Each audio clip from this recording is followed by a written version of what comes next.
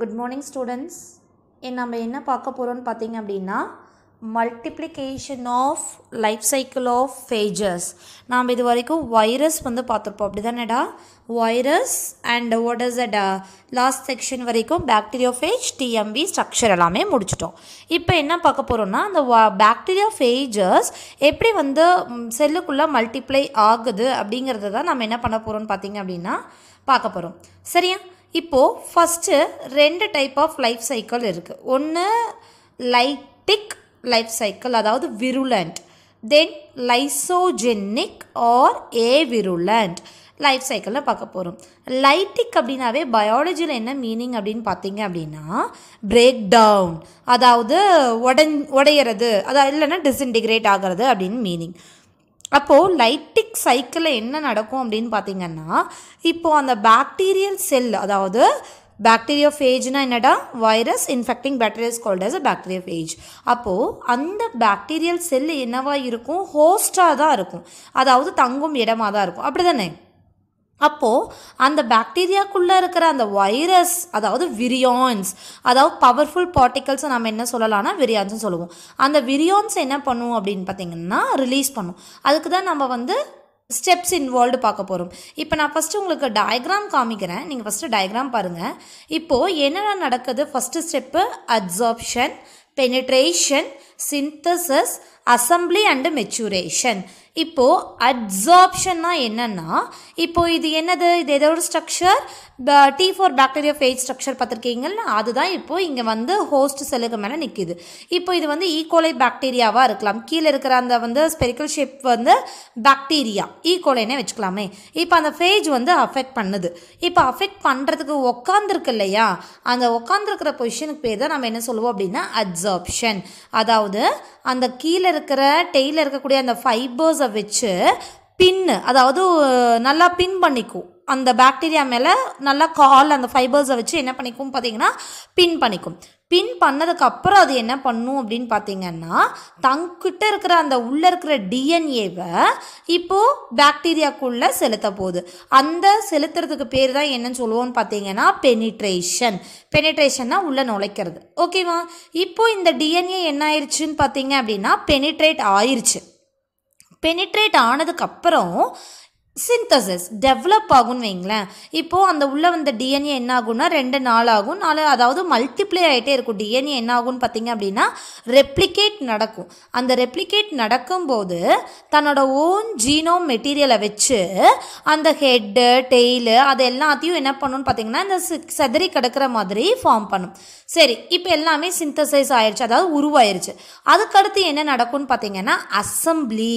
இப்போ அசம்பிளினா என்னது ஹெட்டோட பொசிஷனுக்கு ஹெட் வரணும், ஹெட்டுக்கு அப்புறம் நெக் இருக்கணும், நெக்குக்கு அப்புறம் டெய்ல் இருக்கணும். அந்த மாதிரி என்ன ஆகும்னு பார்த்தீங்கன்னா அசம்பிள் ஆகும்.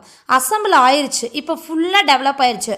ஒரு பாக்டீரியோஃபேஜ் ஃபுல்லாக டெவலப் ஆனதுக்கப்புறம் அந்த ஹோஸ்டோட செல்லை ரப்சர் பண்ணிக்கிட்டு அது என்ன ஆகும்னு பார்த்தீங்க அப்படின்னா வெளியே வரும். அதுக்கு பேர் ரிலீஸ். இப்போ தியரி பார்க்கலாமாடா? ஓகே, ஃபஸ்ட்டு ஸ்டெப் என்னடா அப்சார்ப்ஷன். அப்சார்ப்ஷனாக என்ன சொன்னோம் அந்த T4 பாக்டீரியா பார்ட்டிகல்ஸ் எங்கே போய் உட்காருது அந்த ஈகோலை பாக்டீரியா மேலே போய் உட்காருது. அப்போ அந்த எப்படி வந்து அது வந்து இது வந்து உட்காரதுக்கு அலோவ் பண்ணுன்னு பார்த்தீங்க அப்படின்னா அதில் வந்து ஒரு கெமிக்கல் இருக்குது லிப்போ பாலிசாக்ரைடு அப்படிங்கிறது அந்த டெய்ல் ஃபைபர்ஸில் என்ன ஆகும் அப்படின்னு பார்த்தீங்கன்னா ரிசப்டராக ஆக்ட் ஆகும். அப்போ அது போகணுன்னே அந்த பாக்டீரியா என்ன பண்ணிக்கும் அப்படின்னு பார்த்தீங்கன்னா ரெக்கக்னைஸ் பண்ணிவிட்டு ஓகே அப்படின்னு அலோவ் பண்ணும். அப்போ அதுக்கு பேர் தான் லேண்டிங். அது போய் லேண்ட் ஆயிடுச்சு. அதுக்கப்புறம் என்ன பண்ணணும் நல்லா பின் பண்ணணும். எது மூலமாக பின் பண்ணணும் நம்ம கிட்ட இருக்கிற அந்த டெய்ல் ஃபைபர்ஸை நல்லா ஹோல்ட் பண்ணுறதுக்காக பின் பண்ணும். அதுக்கு பேர் பின்னிங். அப்போ பின்னிங் ஆயிடுச்சு. அடுத்தது என்னென்ன உள்ளே நுழைக்கணும். அப்போ அதுக்கு பேர் பெனிட்ரேஷன். அப்போ பெனிட்ரேஷன் ஆகணும் அப்படின்னா அதோட செல்வால் என்ன ஆகணும் டைஜஸ்ட் ஆகணும். அது எது மூலமாக டைஜஸ்ட் ஆகும் என்சைம் மூலமாக டைஜஸ்ட் ஆகும். அப்போ அந்த என்சைம் மூலமாக லைசோசைம் அப்படிங்கிற என்சைம் மூலமாக என்ன ஆகும்னு பார்த்தீங்க அப்படின்னா அந்த செல் வால் டைஜஸ்ட் ஆகி ஓட்டையாகி அது வழியாக தான் அந்த டிஎன்ஏ என்ன ஆகும்னு பார்த்தீங்க அப்படின்னா உள்ளே போகும். இது எல்லாத்துக்குமே எனர்ஜி வேணும். அந்த எனர்ஜி என்ன ஃபார்மில் இருக்கும் அப்படின்னு பார்த்தீங்கன்னா ATP form adenosine triphosphate energy required process அப்படின்னு சொல்லுவாங்க. சரியா?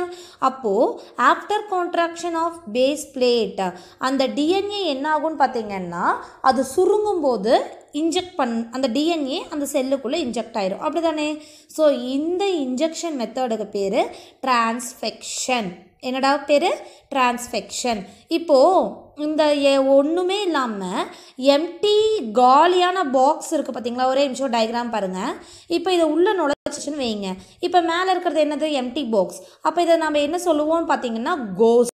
அதாவது ஒன்றுமே இல்லாதனால அது வந்து ஒரு பேய், கோஸ்ட், GHOST, கோஸ்ட் அப்படின்னு சொல்லுவோம். சரியா? நெக்ஸ்ட் ஃபேஸ் என்னன்னு பார்த்தீங்க அப்படின்னா சிந்தசிஸ். சிந்தசிஸ் தான் என்ன சொல்லுவோம்? அந்த டிஎன்ஏ உள்ளே போயிடுச்சு. அந்த டிஎன்ஏ என்ன ஆகும் அப்படின்னு பார்த்தீங்கன்னா ரெப்ளிகேட் ஆகும்.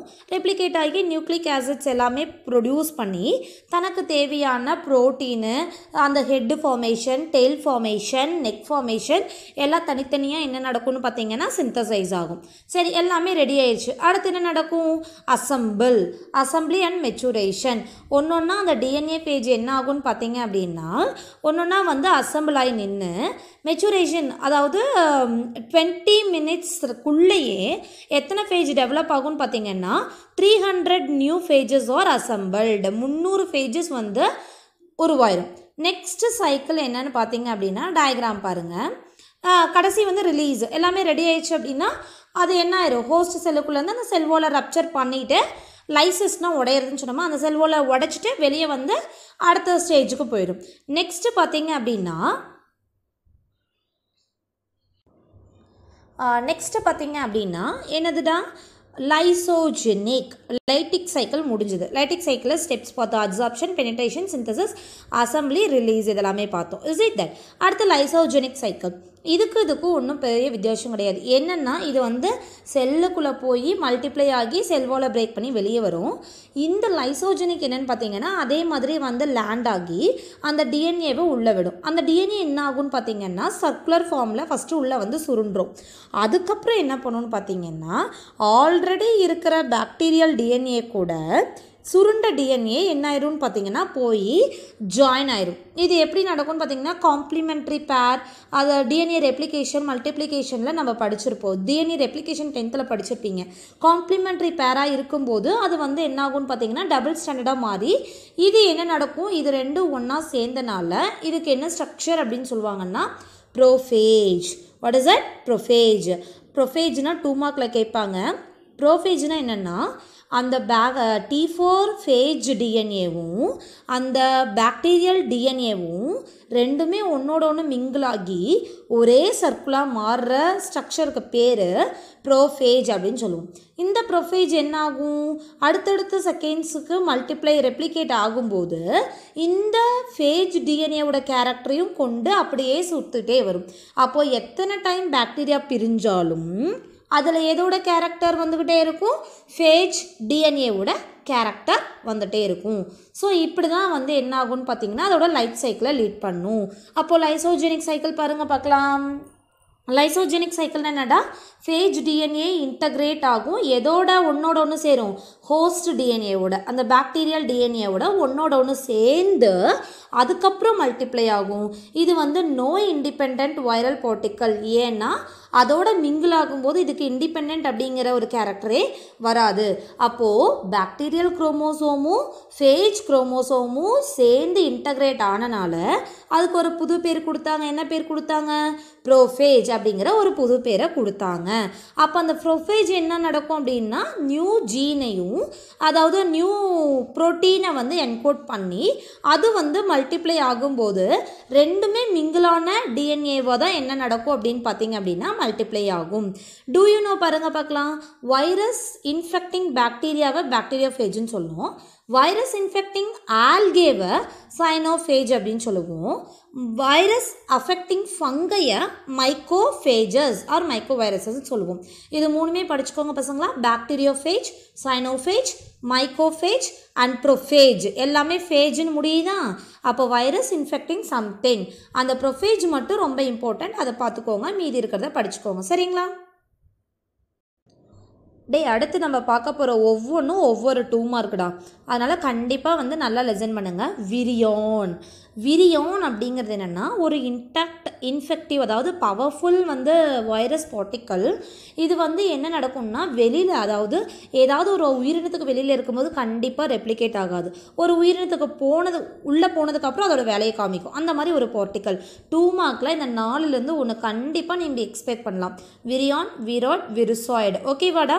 தென் அடுத்து என்ன பார்த்தீங்க அப்படின்னா விராய்டு, சர்க்குலர் மாலிகுல். இது எப்படி இருக்கும்? வைரஸு சர்க்குலராக இருக்கும். என்ன எஸ்எஸ்னா என்னடா? Single standard RNA.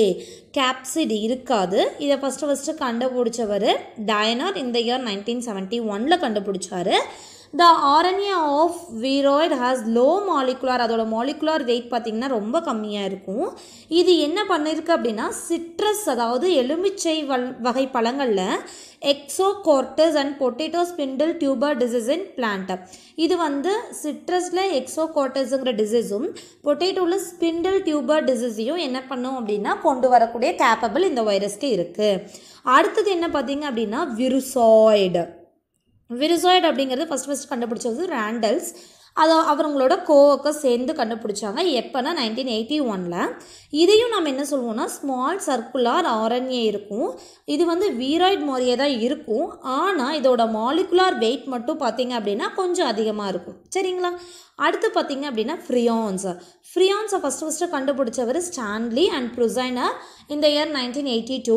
இது என்ன அப்படின்னா புரோட்டினேஷியஸ் இன்ஃபெக்டிவ் பார்ட்டிக்கல். அதாவது இதுக்கு தான் வந்து இன்ஃபெக்டிவ் பார்ட்டிகல்ஸ் அப்படின்னே நம்ம நேம் கொடுக்குறோம். இது என்ன பண்ணுன்னு பார்த்தீங்க அப்படின்னா agents for about டோசன் fatal degenerative disorder of the central nervous system in human and other animals. இது இந்த டிசீஸ் அதாவது இது ஒன் வேர்டில் கேட்பாங்கடா.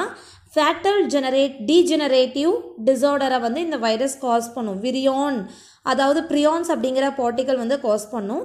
எக்ஸாம்பிள்ஸ் என்னென்னு கொடுத்துருக்காங்க. CJD அப்படின்னா க்ரூஸ்வெல்ட் ஜாக்கோப் டிசீஸ்னு பேர்.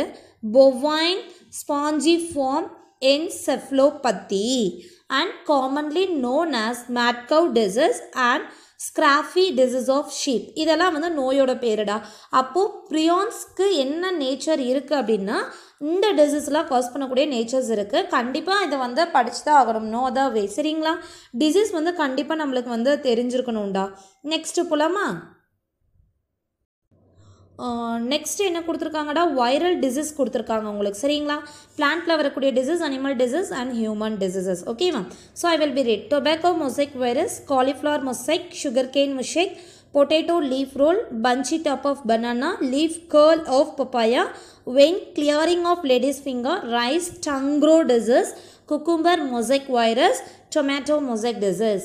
Animal என்ன டிசீஸ்லாம் வைரஸ்னால வரும்னு பார்த்தீங்க அப்படின்னா foot and mouth disease of cattle, rabies of dog, encephalomyelitis of horse. பயாலஜியில் terms ரொம்ப முக்கியம்டா, ரீட் பண்ண தெரிஞ்சிருக்கணும். encephalomyelitis. Split the word and read. Okay. Human disease பார்த்தீங்க அப்படின்னா common cold, hepatitis B, cancer, SARS, AIDS, rabies, mumps, polio, chikungunya, smallpox, chickenpox and measles. இது எல்லாமே ஹியூமனில் வைரஸ்னால ஏற்படக்கூடிய disease. ஓகேவா? Next என்ன பார்த்தீங்க அப்படின்னா classification of living world. Already நம்ம என்ன படிச்சிருப்போம்னா கிளாசிஃபிகேஷனோட இன்ட்ரடக்ஷனில் 9th படிச்சுட்டு வரும். why we classification நம்ம அப்படிங்கிற ஒரு டாக்ஸானமி கிளாசிஃபிகேஷன் போகணும் அப்படின்னு பார்த்தீங்க அப்படின்னா நம்மளோட ஏர்த்தில் நம்பர் ஆஃப் லிவிங் திங்ஸ் நிறைய இருக்குது. Plant, animals, every thing is it that. Just imagine பண்ணி பாருங்கள். ஒரு ஹில் ஸ்டேஷன் போகிறீங்க. அந்த ஹில் ஸ்டேஷன் போகும்போது நல்ல மவுண்டெயின், கலரு, ஃப்ளாரஸ், பேர்டோட சாங்ஸ் அதாவது அந்த சவுண்ட் எல்லாமே சூப்பராக வந்து லேர்ன் பண்ணி ஃபார்ம் ஆஃப் ஃபோட்டோகிராஃபி எடுத்துக்கிறீங்க. இப்போ உங்களோட எக்ஸ்பீரியன்ஸை ஒரு மென்ஷன் பண்ணணும் அப்படின்னா நீங்கள் என்ன பண்ணுவீங்க? ஃபஸ்ட்டு டேப்லெட் போடுவீங்க, எங்கே போனீங்க, என்ன பார்த்தீங்க, என்னென்ன ட்ரீஸ் இருந்தது, என்னென்ன பேர்ட்ஸோட சவுண்ட்ஸ் அது அப்படிங்கிறத கேட்டகரைஸ் பண்ணுவீங்க.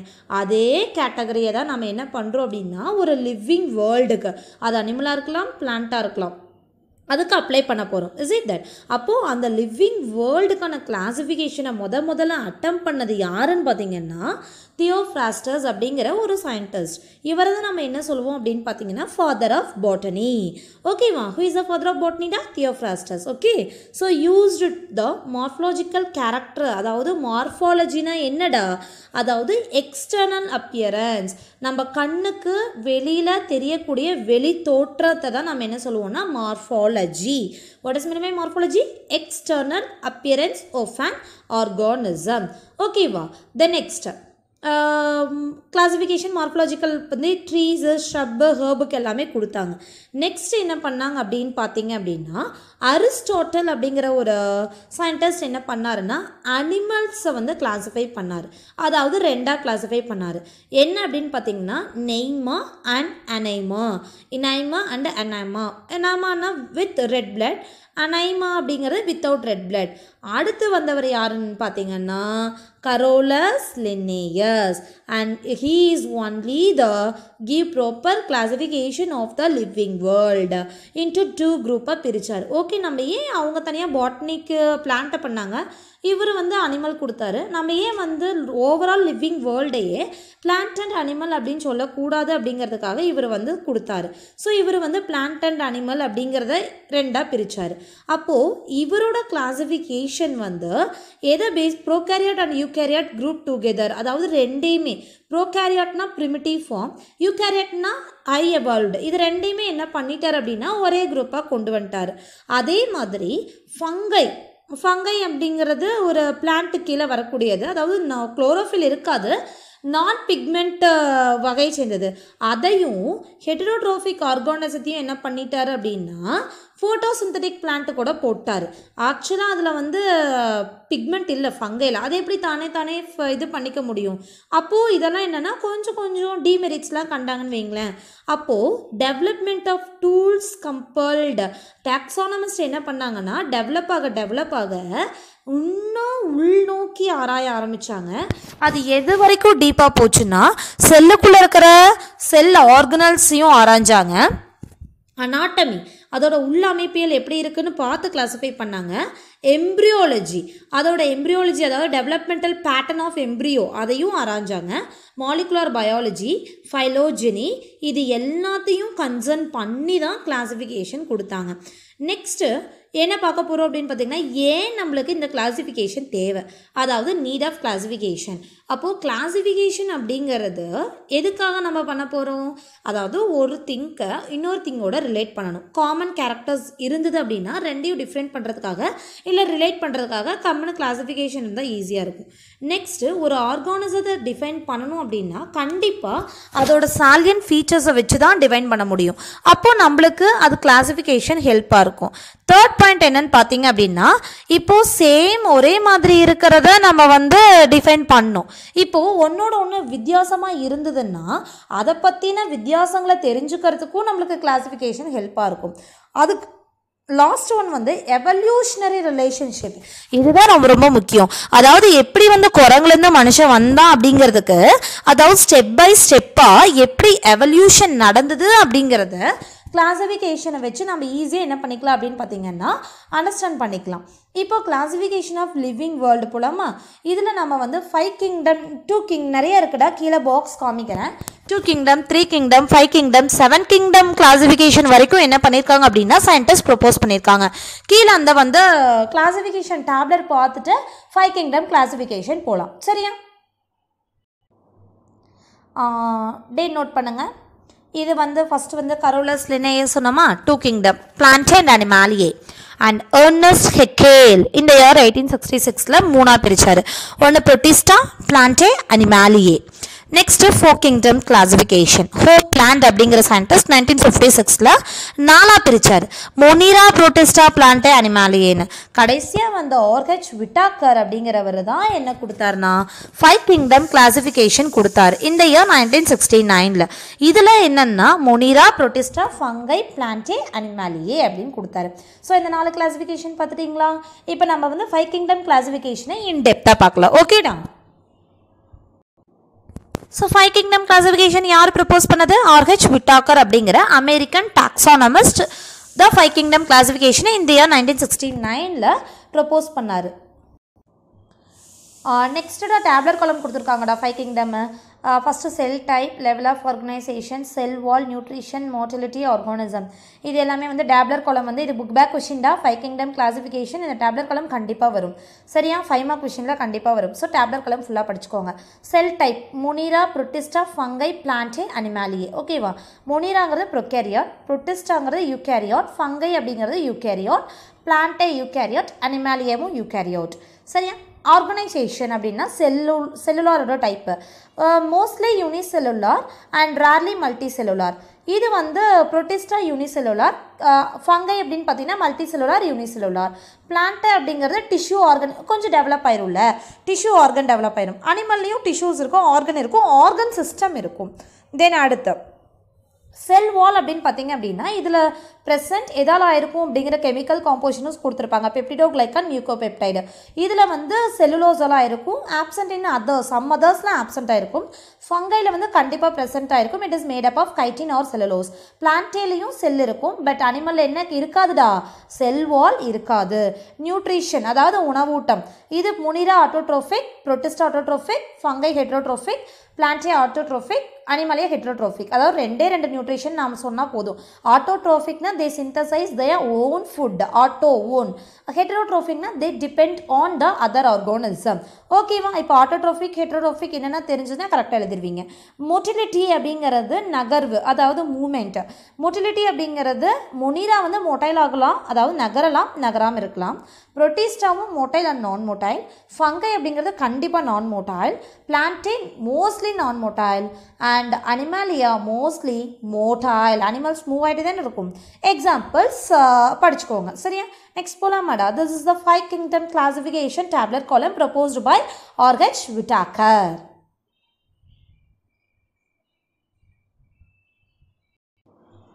நெக்ஸ்ட்டா Monera, Protista, fungi, plant, animal, இது 5 கேட்டகரி இல்லையா? இதை எதை வச்சு கிளாசிஃபிகேஷன் பண்ணியிருக்காங்க அப்படிங்கிறத டேப்லெட்டில் பார்த்தோம். செல் structure, organisation, nutrition, reproduction, phylogenetic relationship. சரியா? இதை தான் டேபிள் 1.5ல் கொடுத்துருக்காங்கன்னு சொல்லியிருக்காங்க. நெக்ஸ்ட்டு என்னென்னு பார்த்தீங்க அப்படின்னா மெரிட்ஸ் அண்ட் டிமெரிட்ஸ். அப்போது மெரிட்ஸ் என்னென்ன மெரிட்ஸ் அப்படின்னு பார்த்தீங்கன்னா இந்த கிளாசிஃபிகேஷன் எதை பேஸ் பண்ணியிருக்கும் அப்படின்னு பார்த்தீங்கன்னா செல் ஸ்ட்ரக்சரை டிஃபைன் பண்ணியிருக்கு and thallus, organisation of தாலஸையும் define பண்ணியிருக்கு. ஓகே, அது ஒரு ப்ளஸ் பாயிண்ட்டு. அடுத்தது நியூட்ரிஷனையும் டெவலப் பண்ணியிருக்கு, டிஃபைன் பண்ணியிருக்கு. ஓகே, அதுவும் வெல் அண்ட் குட். அதுக்கப்புறம் ஃபங்கையை வந்து பிளான்ட்லேருந்து பிரித்து வச்சுருக்காங்க. பிளான்ட்டுங்கிறது ஃபோட்டோட்ரோஃபிக்கு, அதாவது என்ன அப்படின்னு பார்த்தீங்க அப்படின்னா ஃபோட்டோசிந்தசிஸ் செய்யும். ஃபங்கை வந்து செய்யாததுனால இவர் விவரமாக ஃபங்கை தனியாக பிளான்ட்டை தனியாக பிரித்து வச்சுருக்காரு. ஓகே, அது ஒரு ப்ளஸ் பாயிண்ட்டு. நெக்ஸ்ட்டு ஃபைலோஜெனியும் சொல்லியிருக்காரு. எப்படி வந்து சின்னதுலேருந்து ஒரு எவல்யூஷனரி வரைக்கும் போயிருக்கு, ப்ரோகேரியாட்லேருந்து ஆரம்பிச்சிருக்காரு. அப்படி தானடா? மொனிரா அப்படிங்கிறது எதுலேருந்து ஆரம்பிச்சிருக்கு? ப்ரோகேரியாட்லேருந்து, அதாவது ப்ரிமிட்டிவ்லேருந்து யூகேரியாட் எவல்யூஷன் ஆகி போயிருக்குன்ற ஒரு ரிலேஷன்ஷிப்பை கரெக்டாக கொடுத்துருக்காரு கார்லேட்டாக. ஸோ இதெல்லாமே ப்ளஸ் பாயிண்ட். எவ்வளோ ப்ளஸ் பாயிண்ட் இருந்தாலும் நம்மளுக்கு மைனஸ் கண்டுபிடிக்க ரொம்ப பிடிக்குமில்ல. அப்போது என்ன கண்டுபிடிச்சாங்க அப்படின்னா டிமெரிட்ஸ் கண்டுபிடிச்சாங்க. இந்த டிமெரிட்ஸ் என்னன்னு பார்த்தீங்க அப்படின்னா மொனிராவும் புரோட்டிஸ்டும் ஆட்டோட்ரோஃபிக்கில் கொண்டு வந்துட்டாங்க அண்ட் ஹெட்டிரோட்ரோஃபிக் ஆர்கானிசத்தையும் மென்ஷன் பண்ணியிருக்காங்க. அப்போது cell wall lacking, cell wall bearing organism தஸ் மேக்கிங் 2 group more heterogeneous. ரெண்டுமே முரண்பாடாக இருக்குது.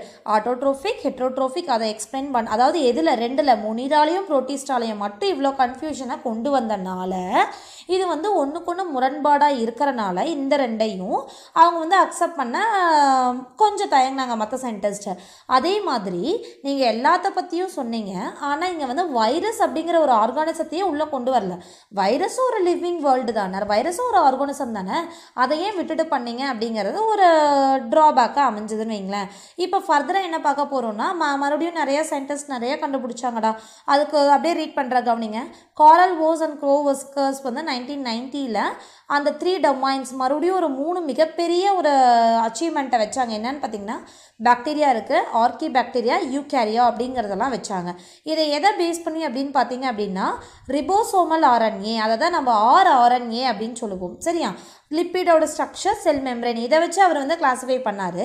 அதனால இவர் அடுத்த கிங்டம் என்னென்னு கொடுத்தாருன்னு பார்த்தீங்கன்னா 6 கிங்டம் கிளாஸிஃபிகேஷன் அப்படின்னு ஒன்று ப்ரொப்போஸ் பண்ணிட்டாரு. யாரால் ப்ரொப்போஸ் பண்ணப்பட்டது? தாமஸ் கேவ்லியர் ஸ்மித் இந்த இயர் 1998. அந்த கிங்டம் முனிராவை என்ன பண்ணார் அப்படின்னு பார்த்தீங்கன்னா 2ஆக டிவைட் பண்ணிட்டாரு. புரோட்டிஸ்டா முனிரான்னு இருந்ததா, அந்த முனிராவை மறுபடியும் 2ஆக டிவைட் பண்ணி ஆர்கி பாக்டீரியா, யூ பாக்டீரியா அப்படின்னு கொடுத்தார். அது மட்டும் இல்லாமல் இப்போ ரீசண்டாக என்ன பண்ணாங்க அப்படின்னு பார்த்தீங்க அப்படின்னா ருகாரியோ எட்டால் அவர் மற்றும் பலர் 2015 இப்போ ரீசண்டாக 7 கிங்டம் கிளாஸிஃபிகேஷன் கொண்டு வந்துட்டாங்க. எங்களுக்கு 5 பத்தாதுன்னு 6 கொண்டு வந்தாங்க, 6 பத்தாதுன்னு இப்போ 7 கிங்டம் கிளாஸிஃபிகேஷன் வரைக்கும் 2015 என்ன பண்ணியிருக்காங்கன்னா கண்டுபிடிச்சிருக்காங்க. அது வந்து தாமஸ் கேவ்லியர் 6 கிங்டம் ஸ்கீமை பேஸ் பண்ணி according to this கிளாஸிஃபிகேஷனில் 2 super kingdom, பெரிய கிங்டம் என்னென்னா ப்ரோகாரியோட் அண்ட் யூகாரியோட். ப்ரோகாரியோட் அதாவது ப்ரிமிட்டிவ் செல்லில் 2 கிங்டம் இருக்குது, RK bacteria, you bacteria. Already அவங்க எல்லாமே பிரித்ததான். பட் இவங்க என்னென்னா இன்னும் அதை ஃபர்தராக டிவைட் பண்ணி அந்த கரெக்ட் பாக்ஸில் பிரித்து இன்னும் சிம்பிள் பண்ணி கொடுத்துருக்காங்க. அவ்வளோதான்டா. ஏன் ஃபர்தராக கிளாஸிஃபிகேஷன் போயிட்டே இருக்காங்கன்னா முதல்ல 5 கிங்டம் இருந்தது, காம்ப்ளெக்ஸாக இருந்தது. மறுபடியும் சரி அதை பிரித்தாங்க. இன்னும் கொஞ்சம் பிரித்தா பாக்டீரியா ப்ரோகாரியோட் தனியாக, யூகாரியோட் தனியாக பிரித்து போட்டாங்க. ப்ரோகாரியோட்டில் வந்து ஆர்கி பாக்டீரியா, யூ பாக்டீரியா பிரித்து போட்டாங்க. இப்போ யூகாரியோட்னு நம்ம போனோம்னா அதில் நம்ம என்ன படிச்சுக்கலாம்னு பார்த்தீங்கன்னா ஃபங்கை பற்றி படிச்சுக்கலாம், பிளான்ட் பற்றி படிச்சுக்கலாம், அனிமாலியா, குரோமிஸ்டா, புரோட்டோசோவா எல்லாமே படிச்சுக்கலாம். சரிங்களா? அப்போது இதில் நியூ கிங்டமாக உள்ளே வந்திருக்கிறது என்னடா வந்திருக்குது? குரோமிஸ்டா. அதுதான் வந்து என்ன அப்படின்னு பார்த்தீங்கன்னா ஒரு நியூ. இது எதை இன்க்ளூட் பண்ணியிருக்கு அப்படின்னா algae. Chromista what is it இன்க்ளூடடா? Algae. And chloroplast contain chlorophyll. ஆல்கேல வந்து மேக்ஸிமம் வந்து ஃபோட்டோசிந்தட்டிக்காக அதாவது பிக்மெண்ட் இருக்கும்டா. அந்த பிக்மெண்ட்டில் ஏ அண்ட் சி இருக்கும் அண்ட் கலர்லெஸ் ஃபார்ம்ஸும் இருக்கும். பட் அதெல்லாம் என்னென்னா வேரியஸ் கலர்டு பிக்மெண்ட்டாக இருக்கும். இப்போ diatom, brown algae, கிரிப்டோமோனாட் and ஊமைசிஸ் were placed under this kingdom. ஆல்கேவை உள்ளே கொண்டு வந்துட்டார். அவ்வளோதான். சரியா? புரிஞ்சுதாடா? கிளாஸிஃபிகேஷன் நம்ம பார்த்துருக்கோம். அதனால் ஒவ்வொரு கிளாஸிஃபிகேஷனாக படிங்க. 2 கிங்டம், 3 கிங்டம், 4 கிங்டம், 5 கிங்டம். 5 கிங்டமாக வந்து டேப்லெட் காலத்தில் படிச்சுக்கோங்க. அதுக்கப்புறம் 6 கிங்டம் கொண்டு வந்தாங்க. அதுக்கப்புறம் 7 கிங்டம். அந்த 7 கிங்டத்தில் ஒன்று மட்டும் உள்ளே வந்து நுழைச்சிருக்காங்க. அதாவது குரோமிஸ்டா, அதாவது ஆல்கேவை வந்து கொண்டு வந்து நுழைச்சிருக்காங்க. So it is simplest easiest one 7 kingdom classification. அப்படி தானடா 2015 கொண்டு வந்தாங்க. நெக்ஸ்ட் நம்ம எதை பற்றி டீட்டெயிலாக பார்க்க போகிறோம்னு பார்த்தீங்கன்னா பாக்டீரியா. நெக்ஸ்ட்டு நம்ம எதை பற்றி தான் பார்க்க போகிறோம்? பாக்டீரியா. பாக்டீரியா பற்றி படிச்சிருக்கீங்களாடா? பாக்டீரியாவை நம்ம ஃப்ரெண்டுன்னு சொல்லுவோமா, ஃபோர்ஸ்ன்னு சொல்லுவோமா? ஃபோர்ஸ்னு என்னடா? எனிமி. சரி, ஃப்ரெண்டுன்னு சொல்லாமா, எனிமின்னு சொல்லாமாடா? இப்போ நம்ம வந்து ஃப்ரெண்டாகவும் இருக்குது, எனிமியாகவும் இருக்குது. இது வந்து ரொம்ப நல்லவனும் சொல்ல முடியாது, கெட்டவனும் சொல்ல முடியாது. ஃப்ரெண்ட் அப்படின்னு பார்த்தீங்கன்னா நிறைய மெடிசன், வீட்டு ஹோம் அப்ளை இதுன்னு பார்த்தோம்னா இது தயிர், பால் தயிர் ஆகிறது.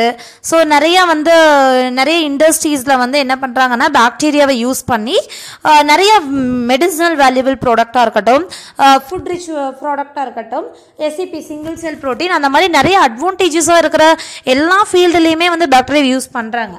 பட் அதே சமயம் டைஃபாய்டு ஃபீவரு அந்த மாதிரி பாக்டீரியல் டிசீஸும் என்னென்னா டியூபர்குலோசிஸ், டிபி, இந்த மாதிரி வந்து ஃபேட்டல் டிசீஸும் கூட பாக்டீரியாவில் வரும். ஸோ இதை வந்து நம்ம ஃப்ரெண்டாகவும் ஏற்றுக்க முடியாது, எனிமியாகவும் ஏற்றுக்க முடியாது. அப்படி தானடா? ஸோ இட் இஸ் எக்ஸாம்பிள் உனக்கு வந்து பால் தயிராகிறது கொடுத்துருக்காங்க. என்ன பாக்டீரியான்னு பார்த்தீங்கன்னா லாக்டோபெசிலஸ் லாக்டேஸ் அப்படிங்கிற ஒரு பாக்டீரியா இருக்கிறனால தான் மில்க் என்னவாகுதுடா? கர்டாக கன்வெர்ட் ஆகுது. ஒன் வேர்டில் கேட்பாங்க. சரிங்களா? பாருங்கள். நெக்ஸ்ட்டு மேலே வந்து உனக்கு ஃப்ரெண்ட் ஆஃப் ஃபோக்கு எக்ஸாம்பிள் சொல்லியாச்சு. அப்படி தானடா? ஃப்ரெண்ட் அப்படின்னு பார்த்தீங்க அப்படின்னா மில்க் டர்ன் இன்டூ கர்டு. அப்புறம் வந்து எனிமி அப்படின்னு பார்த்தீங்கன்னா நிறைய டிசீஸ் வரும். சால்மோனெல்லா டைஃபாய்டு ஃபீவர் உங்களுக்கு எக்ஸாம்பிள் கொடுத்துருக்காங்க மேலே. நெக்ஸ்ட்டு வந்து milestones in bacteriology. What is mean by bacteriology? The study of bacteria is called as bacteriology. Okay ma'am, இதோட மைல்ஸ்டோன்ஸ் பாருங்கள் பார்க்கலாம். மைல்ஸ்டோன்ஸ் அப்படிங்கிறது ஒன்றும் இல்லை. இந்த ஃபீல்டில் அதாவது பாக்டீரியா பற்றின ஃபீல்டில் என்னென்ன சயின்டிஸ்ட் எப்போல்லாம் ரொம்ப ஃபேமஸாக என்னெல்லாம் கண்டுபிடிச்சிருக்காங்க அப்படின்னு கொடுத்துருப்பாங்க. ஒன் வேர்டில் கண்டிப்பாக கேட்பாங்க. இந்த இயர் 1829 ஏரன்பர்க் அப்படிங்கிறவர் தான் ஃபஸ்ட்டு என்ன பண்ணாருன்னா பாக்டீரியம் அப்படின்ற வேர்டை காயின் பண்ணார். 1884 Christian gram introduce the gram staining method. Gram staining நம்ம படிப்போம். கிராம் பாசிட்டிவ் கிராம் நெகட்டிவ் பாக்டீரியான்னு இருக்கும். சரியா? எஸ். ஸோ அந்த கிராம் ஸ்டெயினிங் அப்படிங்கிறது எதனாலன்னா கிராம் அப்படிங்கிறவர் கிறிஸ்டியன் கிராம் கண்டுபிடிச்சனால அது கிராம் ஸ்டெயினிங்னே பேர் வச்சுட்டாங்க. அடுத்து 1923 டேவிட் ஹெச் பெர்ஜி அப்படிங்கிறவர் ஃபஸ்ட்டு என்ன பண்ணார் அப்படின்னா கிளாசிஃபிகேஷன் கொடுத்தாரு. இப்போ வரைக்கும் பாக்டீரியல் கிளாசிஃபிகேஷனில் ரொம்ப ஃபேமஸான கிளாசிஃபிகேஷன் வந்து பெர்ஜிஸோட மேனுவல் தான். நெக்ஸ்ட் பார்த்தீங்க அப்படின்னா 1928 ஃப்ரெட்ரிக் கிரிஃப்த் அப்படிங்கிறவர் பாக்டீரியலோட டிரான்ஸ்ஃபர்மேஷன், அதாவது பாக்டீரியல் எப்படி வந்து ரீப்ரொடக்ஷன் பண்ணும், அது எப்படி வந்து டிரான்ஸ்ஃபார்ம் ஆகும் ஒரு தன்மையிலேருந்து இன்னொரு தன்மைக்கு அப்படிங்கிறத ஃபஸ்ட்டு கொடுத்தவர் வந்து ஃப்ரெட்ரிக் கிரிஃப்த் அப்படிங்கிறவர். 1952 ஜோஷுவா லெட்டர்பர்க் அப்படிங்கிறவர் பிளாஸ்மிட் அப்படிங்கிற ஒரு டேர்மை கண்டுபிடிச்சார். அந்த பிளாஸ்மிட் அப்படிங்கிறது 2 மார்க்கில் கண்டிப்பாக கேட்பாங்க, நான் எக்ஸ்பிளைன் பண்ணுறேன். சரியா? நோட் பண்ணி வச்சுக்கோங்க. அப்போது பாக்டீரியாவோட சின்ன இன்ட்ரொடக்ஷன் என்னன்னு பார்த்தீங்கன்னா பாக்டீரியா வந்து ஒரு செல் உயிரி, யூனிசெல்லுலார். அப்போ யூனிசெல்லுலார் எல்லாமே எது கீழே வரும்? ப்ரொகாரியோட்டுக்கு கீழே வரும். And யுபிக்விட்டஸ் microscopic and study of பாக்டீரியாவை தான் நம்ம பாக்டீரியாலஜின்னு சொல்லுவோம். ஃபஸ்ட்டு இதை வந்து டிஸ்கவர் பண்ணது டச் சயின்டிஸ்ட் ஆண்டன் வான் லியூவன்ஹூக் இந்த இயர் 1676. அவர் ஃபஸ்ட்டு என்ன பேர் கொடுத்தார் அப்படின்னு பார்த்தீங்கன்னா அனிமல்கியூல்ஸ் அப்படிங்கிறத ஒரு சின்ன பார்ட்டிக்கிள் கண்டுபிடிச்சார் இல்லையா, அந்த பார்ட்டிக்கிள் வந்து அனிமல்கியூல்ஸ்ன்னு சொன்னார். அதுதான் ஃபர்தராக வந்து எல்லா சயின்டிஸ்ட்டும் ரிசர்ச் பண்ணி பாக்டீரியா அப்படிங்கிறத காயின் பண்ணாங்க. இதோட கேரக்டர்ஸ், ஒரு பாக்டீரியானா அதுக்கு என்னென்னலாம் கேரக்டர் டிஃபைன் பண்ண முடியும்னு பார்த்தீங்க அப்படின்னா இது ஒரு ப்ரொகாரியாட்டிக் ஆர்கானிசமா. அப்போது இதில் என்ன இருக்காது? எந்த மெம்ப்ரெயின் பவுண்டட் செல் ஆர்கனல்ஸுமே இருக்காது. அதாவது நியூக்ளியஸாக இருக்கட்டும், மைட்டோகாண்ட்ரியாவாக இருக்கட்டும், குளோரோபிளாஸ்டாக இருக்கட்டும், இந்த மாதிரி எந்த மெம்ப்ரெயின் பவுண்டட் ஆர்கனல்ஸுமே இருக்காது. சரியா? செகண்ட் ஒன் என்னன்னு பார்த்தீங்கன்னா சரி நியூக்ளியஸை சுற்றி நியூக்ளியர் மெம்ப்ரெயின் எதுவுமே இல்லை. அப்போ நாங்கள் அதை என்னன்னு கூப்பிடுறது அப்படின்னு பார்த்தீங்கன்னா it is called as nucleoid. 2 மார்க்கில் கேட்பாங்க. நியூக்ளியாய்டு அப்படிங்கிறது it is the genetic material of bacteria. It is called as nucleoid, otherwise called as xenophore or incipient nucleus. Nucleus மாதிரி பொய்யான ஒரு தோற்றம், அந்த நியூக்ளிக் ஜெனட்டிக் மெட்டீரியலுக்கு தான் நம்ம வந்து இத்தனை பேர் கொடுத்தோம். Nucleoid, genophore, இன்சிபியன்ட் nucleus. புரியுதா? கேரக்டர்ஸ் கண்டிப்பாக படிச்சிருக்கணும். ஃபர்ஸ்ட் ஒன் என்னடா? It is a ப்ரொகாரியாட். இதில் வந்து மெம்ப்ரெயின் பவுண்டட் ஆர்கனல்ஸ் எதுவுமே இருக்காது. செகண்ட் பாயிண்ட் வந்து இதோட ஜெனட்டிக் மெட்டீரியலை நம்ம என்ன சொல்லுவோம்னா நியூக்ளியாய்ட், ஜீனோஃபோர், இன்சிபியன்ட் நியூக்ளியஸ்ன்னு பேர் வச்சு கூப்பிடுவோம். இதோட செல் வால், மேலே இருக்கிற செல் வால் எதால் ஆயிருக்குன்னு பார்த்தீங்கன்னா கெமிக்கல் நேமஸ் பாலிசாக்ரைட் அண்ட் ப்ரோட்டீன்ஸால் ஆரம்பிக்கும். இதில் என்ன இருக்காது? எந்த விதமான பிக்மெண்ட்ஸும் இருக்காது. அதாவது 1 or 2 தவிர எக்ஸப்ஷன் கேஸ் ஒன்று இருக்குது. தென் lakh chlorophyll, hence they are heterotrophic. இதில் பிக்மெண்ட் எதுவுமே இல்லாதனால தன்னைத்தானே ஃபுட்டை ப்ரிப்பேர் பண்ண முடியாதனால இன்னொரு ஆர்கானிசத்தை சார்ந்திருக்கும். அந்த நியூட்ரிஷனை தான் நம்ம என்ன சொல்லுவோம் அப்படின்னு பார்த்தோம்னா ஹெட்டிரோட்ரோஃபிக். Example Vibrio காலரே. காலரா வரும் இல்லையா, அந்த நோயை காஸ் பண்ணக்கூடிய பாக்டீரியாவுக்கு பேர் விப்ரியோ காலரே. சரியா? நான் சொன்னேன் இல்லையா எக்ஸப்ஷனல் கேஸ்ன்னு சொல்லிட்டு, அதில் 1 or 2 எப்படி இருக்கலாம்? ஆட்டோட்ரோஃபிக்காக இருக்கலாம். அதில் என்ன இருக்குன்னா குளோரோஃபில். இப்போ பாக்டீரியாவில் குளோரோஃபில் இருந்தது அப்படின்னா அதுக்கு பாக்டீரியோ குளோரோஃபில். எக்ஸாம்பிள் குரோமேஷியம் அப்படிங்கிற ஸ்பீஷிஸ். ஓகேவாடா? ஸோ ஹெட்டரோட்ரோஃபிக்காகவும் இருக்கும், ஆட்டோட்ரோஃபிக்காகவும் இருக்கும். ஆட்டோட்ரோஃபிக் கண்டிப்பாக எக்ஸாம்பிள் சொல்லும்போது குளோரோஃபில் சொல்லணும். அதுவும் பாக்டீரியாவில் இருக்கிறனால பாக்டீரியோ குளோரோஃபில்னு சொல்லணும். எக்ஸாம்பிள் குரோமேஷியம் அப்படிங்கிறதையும் சொல்லணும். தென் அடுத்து ரீப்ரொடியூஸ். எப்படி தன்னைத்தானே ரீப்ரொடியூஸ் பண்ணிக்கும்? அதாவது இதில் வந்து எந்த விதமான வந்து செக்ஷுவல் ரீப்ரொடக்ஷனுமே இல்லைடா. அதனால நாம் அதை என்ன சொல்லலாம் அப்படின்னு பார்த்தீங்கன்னா வெஜிடேட்டிவ் ஏசெக்ஷுவல் ரீப்ரொடக்ஷன் மூலமாக தான் என்ன பண்ணுன்னு பார்த்தீங்கன்னா ரீப்ரொடியூஸ் பண்ணும். அதாவது பைனரி ஃபிஷன், எண்டோஸ்போ ஃபார்மேஷன், இது ரெண்டுமே பின்னாடி டீட்டெயில்டாக கொடுத்துருப்பாங்க. தென் அடுத்து பார்த்தீங்க அப்படின்னா வேரியேஷன்ஸ் நிறையா இருக்கும். அதோட ஜெனட்டிக் ரீகாம்பினேஷனை பொறுத்து இதில் நிறைய வெரைட்டிஸ் நிறையா இருக்கும். சரியா? ஸோ எதனால அப்படின்னு பார்த்தீங்கன்னா கான்ஜுகேஷன், டிரான்ஸ்ஃபர்மேஷன், டிரான்ஸ்டக்ஷன், இது மூணுமே ரீப்ரொடக்ஷனோட மெத்தட். சரிங்களா? தென் அடுத்து இதில் வந்து உனக்கு வந்து இது சின்ன கிளாஸ்லேருந்தே இதெல்லாம் படிச்சிருப்பீங்கடா. அதோட ஷேப்பு, இதோட ஸ்ட்ரக்சர் பார்த்தீங்க அப்படின்னா ஸோ ரவுண்ட் ஷேப்பில் இருந்ததுன்னா காக்கஸ், அதில் வந்து 2 இருந்ததுன்னா டிப்ளோகாக்கஸ், நிறைய குரூப்பாக இருந்ததுன்னா ஸ்டெஃபைலோகாக்கஸ், 4 இருந்ததுன்னா டெட்ராகாக்கஸ், தென் 8 இருந்ததுன்னா சார்சினோகாக்கஸ், மாத்திரை மாதிரி அதாவது ஸ்ட்ரிப் மாதிரி இருந்ததுன்னா ஸ்டெப்டோகாக்கஸ். சரியா? பெசிலை அப்படிங்கிறது என்ன shape bacteria? Rod shape bacteria. அப்போ பெசிலஸ், 2 இருந்ததுன்னா டிப்ளோபெசிலஸ். ஓகேவா? ஸ்பைரலம்ங்கிறது spiral shape, விப்ரியோங்கிறது comma shape bacteria. இதெல்லாம் சின்ன கிளாஸ்லேருந்தே படிச்சிருக்கோம், அப்படி தானடா? தென் அடுத்து இது வந்து ஃப்ளெஜெல்லா. ஃப்ளெஜெல்லான்னா என்னடா? அதாவது ஒரு இடத்துல இருந்து இன்னொரு இடத்துக்கு எப்படி நகர்ந்து போகும்னு பார்த்தீங்கன்னா இந்த ஃப்ளெஜெல்லாவை யூஸ் பண்ணி தான் நகர்ந்து போகும். அப்போது ஃப்ளெஜெல்லா is used for locomotion of bacteria. அப்போ இந்த ஃப்ளெஜெல்லாவை பேஸ் பண்ணி நம்ம கிளாசிஃபிகேஷன் கொடுக்க போகிறோம். என்னென்ன 5 டைப்ஸ் இருக்குது. மோனோட்ரைக்கஸ் அப்படின்னா பாக்டீரியாவோட ஒரு எஜ்ஜில் ஒரு ஃப்ளெஜெல்லா இருக்கும். லோஃபோட்ரைக்கஸ்னால் என்னது? பாக்டீரியாவோட ஒரு எஜ்ஜில் கற்றை அதாவது பஞ்ச் ஆஃப் ஃப்ளெஜெல்லா ப்ரெசென்ட் ஆகிருக்கும். ஆம்ஃபிட்ரைக்கஸ்னால் என்னது? ஆம்ஃபினாவே என்னடா? போத். ஆம்ஃபிபியன்ஸ்லாம் கேள்விப்பட்டிருக்கேன் ஆம்ஃபிங்கிற வேர்டு. அப்போ ஆம்ஃபிட்ரைக்கஸ்னால் என்னது? ஒரு பாக்டீரியாவோட 2 எஜ்லேயுமே நல்ல பஞ்சஸ் ஆஃப் ஃப்ளெஜெல்லா இருக்கும். பெரிட்ரைக்கஸ்னால் என்னது? பாடி ஃபுல்லாக சுற்றி என்ன இருக்குன்னு பார்த்தீங்கன்னா ஃப்ளெஜெல்லா இருக்கும். ஏட்ரைக்கஸ்னால் ஏனாவே என்ன மீனிங்? ஒரு வேர்டுக்கு முன்னாடி ஏ போட்டால் என்னடா மீனிங்கு? ஆப்சன்ஸ்ன்னு மீனிங். அப்போ ஏட்ரைக்கஸ் அப்படின்னா அங்கே எந்த விதமான ஃப்ளெஜெல்லாவுமே இல்லை அப்படின்னு அர்த்தம். Options of ஃப்ளெஜெல்லா. ஓகேவா? த நெக்ஸ்ட் பார்க்க போகிறது என்னன்னு பார்த்தீங்கன்னா ultra structure of bacterial cell.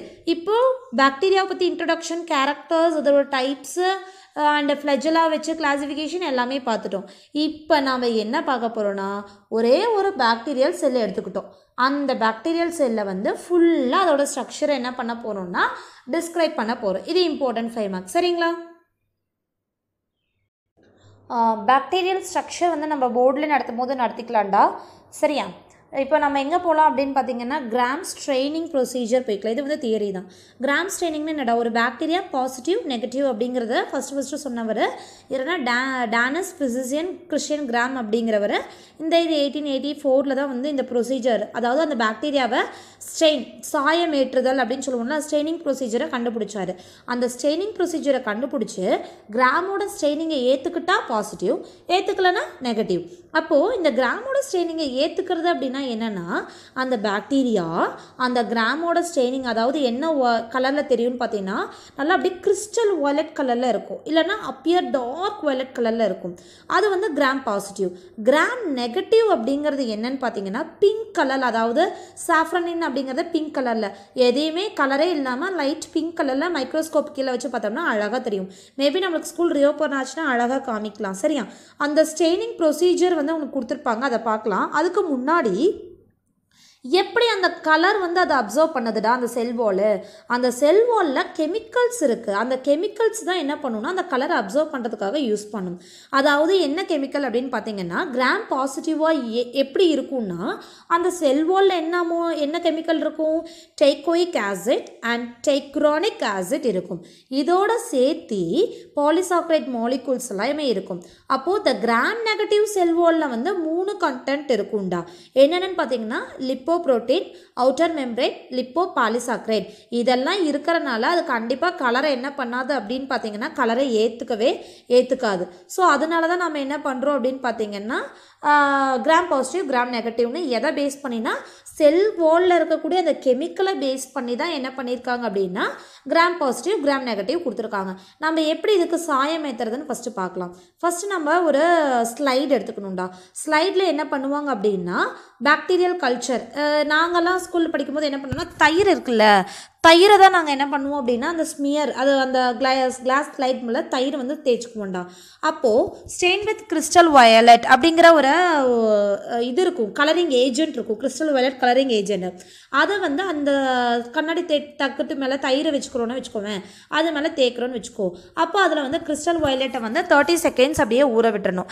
அதுக்கப்புறம் அப்படியே அந்த டேப் வாட்டரில் என்ன பண்ணணும் அப்படின்னா டிஸ்டில்டு வாட்டரில் 2 செகண்ட்ஸ், அதாவது டிஸ்டில்டு வாட்டர்னால் என்னென்னா அதாவது அதில் வந்து ஸ்டெரிலைசேஷன் பண்ண வாட்டர்னு வச்சுக்கலாமே, அதில் எந்த விதமான நுண்ணுயிரியுமே இருக்காது. அப்போ அந்த வாட்டரில் 2 செகண்ட்ஸ் என்ன பண்ணணும் அப்படின்னா நல்லா வாஷ் பண்ணணும். வாஷ் பண்ணதுக்கப்புறம் கொண்டு வந்து கிராம் அயோடின் அப்படிங்கிற ஒரு ஏஜென்ட்டை ஒரு நிமிஷம் வந்து ஒரு மினிட் ஊற்றி வைக்கணும். அப்புறம் மறுபடியும் அதை என்ன பண்ணணும்னா டிஸ்டில்டு வாட்டரை வச்சு வாஷ் பண்ணிட்டோம். வாஷ் பண்ணதுக்கப்புறம் 95% எத்தனால் இல்லைன்னா அசிட்டோன் எவ்வளவு 10 to 30 செகண்ட்ஸ் அப்படியே வச்சுருக்கணும். மறுபடியும் அது ஊற்றுனதுக்கப்புறம் வாஷ் பண்ணிடணும். இப்போது கடைசியாக நம்ம கலரிங் ஏஜென்ட் போட போகிறோம். சாஃப்ரனினை 30லேருந்து 60 செகண்ட்ஸ் வந்து விட்டுறணும். அதுக்கப்புறம் என்ன பண்ணணும் அப்படின்னா டிஸ்டில்டு வாட்டரில் வந்து வாஷ் பண்ணி அதை அப்படியே கொஞ்சம் காய வச்சு அதை அப்சர்வ் கீழே பண்ணி பார்த்தோன்னா அது வந்து வயலட் கலரில் தெரிஞ்சுது அப்படின்னா அந்த ஸ்மியர் அதாவது அப்ளை பண்ணது கண்டிப்பாக அது என்னன்னா கிராம் பாசிட்டிவ். இல்லை அது நம்ம வாஷ் பண்ண எல்லா கலருமே வந்து போயிடுச்சு அப்படின்னா அது வந்து பிங்க் கலரில் தெரியும். ஏன்னா நம்ம இதில் வந்து கிறிஸ்டல் வயலட்டை ஃபஸ்ட்டே ஊற்றிட்டோம் அப்படி தானே. அந்த கிறிஸ்டல் வயலட் கலரை ரீட்டைன் பண்ணிக்கிட்டே இருந்ததுன்னா அது வந்து பாசிட்டிவ் பாக்டீரியா. ஏன்னா நம்ம கிறிஸ்டல் வயலட் ஊற்றணுன்னே அந்த செல் வாலில் இருக்கக்கூடிய அந்த கெமிக்கல் ரியாக்ட் ஆகி அந்த கலரை அப்சர்வ் பண்ணியிருக்கோம் இல்லையா. அப்போ நம்ம என்ன வாஷ் பண்ணாலும் அது போயிருக்கக்கூடாதுல்ல. அப்போது அதெல்லாமே வாஷ் பண்ண போயிட்டு கடைசியாக சாஃப்ரனின் ஊற்றும் போது பிங்க் கலரை மட்டும் அப்சர்வ் பண்ணியிருந்ததுன்னா அது கிராம் நெகட்டிவ். வயலட் கலரில் தெரிஞ்சதுன்னா கிராம் பாசிட்டிவ். ஓகேவாடா, நம்ம நெக்ஸ்ட் கிளாஸில் வந்து பாக்டீரியாவோட ஸ்ட்ரக்சர் பார்த்துட்டு நெக்ஸ்ட் போகலாம். சரிங்களா? Thank you students.